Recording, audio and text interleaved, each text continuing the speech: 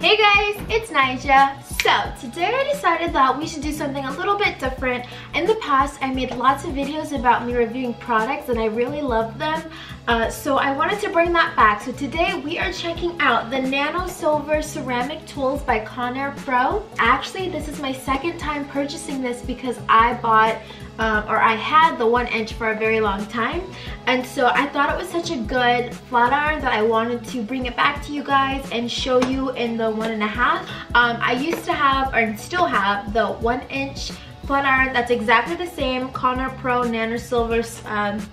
Nano Silver Ceramic Tools, but it's in a 1-inch instead of a 1.5. I just wanted something a little thicker since my hair is getting longer now. This is in the 1.5 inch with 5-inch extended plates. It's got 50 heat settings up to 450 degrees Fahrenheit, an on and off switch, and then it also comes with, like, on the very back you can read like which setting is for what temperature, so that's really awesome so you don't burn or fry your hair out. Well, I'm really excited to try this out for you guys. Just a quick disclaimer, I like to flat iron my hair a little bit differently because I don't like the super thin look on myself. So it might be hard for some of you guys to test and see if this flat iron is going to work for you because I'm not using it the way that you might be using your flat irons at home. But I still hope that this review is really helpful and I'm so excited to show you this product, so let's get into it. Before I forget to mention, I did purchase this product at Sally's for $69.99. If I cannot find a link to the ceramic flat iron in Sally's, I'll probably put a link through Amazon or something like that, so you guys can find it and read the specs on it as well. But let me take down my hair. Oop, okay, this is what we have going on right now.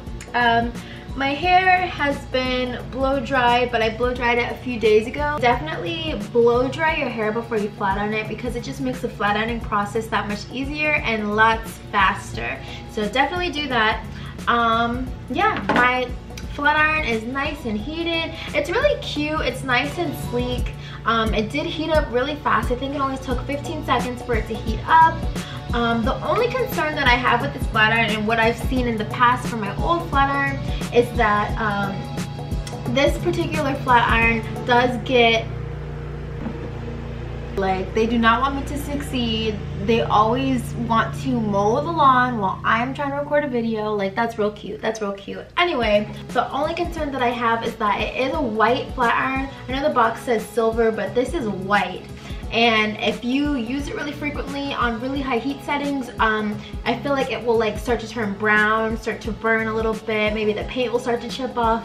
I don't know. This is just what I've experienced with my old flat iron. I'm using the BTZ Turn Up the Heat Flat Iron Protection. I love this stuff. It smells like watermelons. So I'm finally getting down to the bottom of it. I think this is actually my second time purchasing it. And I got it from Sally's, but I'm pretty sure they have it at like Walmart, CVS, any place where you can buy hair care products. I'm pretty sure they have this. Let's do a quick length check. My ends like are really not feeling the cutest. They feel really icky, but okay, this is where my hair is. Okay, I'm gonna go ahead and start. And like I said, I don't know how many times I'm gonna say this, but I do flat iron my hair differently. So I don't want people to get upset that I'm not, you know, flat ironing it to their standard of flatitude. This is all heated up now, so we're gonna go ahead and get started.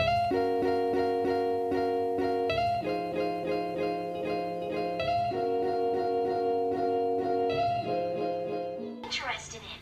Great, the Weirdo Encyclopedia. Use, not math. Look, it's funny.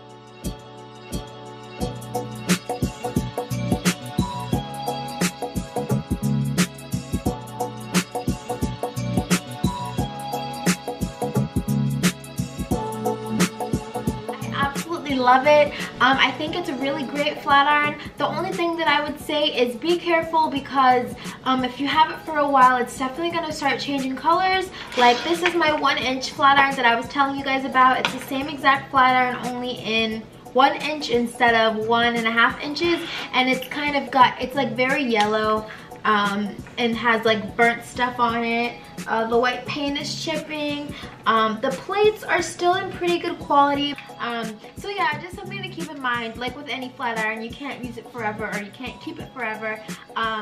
So yeah, but overall, I love this flat iron. I would give it a thumbs up. I don't have any negative things to say about this flat iron except for the fact that the color does make it susceptible to get dirty quicker.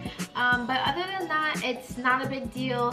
I think it works really well. I know I used it on my, when I was 100% natural, and then when I was transitioning, and then also when I went back to texturize or Texlax, whatever you want to call it. So this flat iron definitely works good for lots of hair types. If you have like thicker hair that's harder to flat iron, I would definitely suggest going for the 1.5 inch as opposed to the 1 inch, but this one's really good too if you have thin hair, fine hair, or relaxed hair. This one works really well too.